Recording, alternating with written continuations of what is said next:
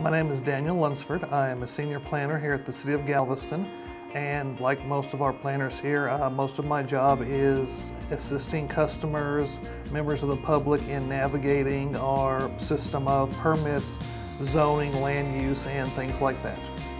This job, because you meet so many people, I really feel like I'm plugged into the community, that I'm part of the community. I go places outside of work, and other things, and I almost invariably run into someone I know who's come to pull a permit or talk to us about something. So I really enjoy that.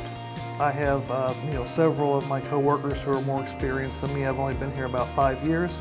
We're a tight team. We work together. We've got each other's backs.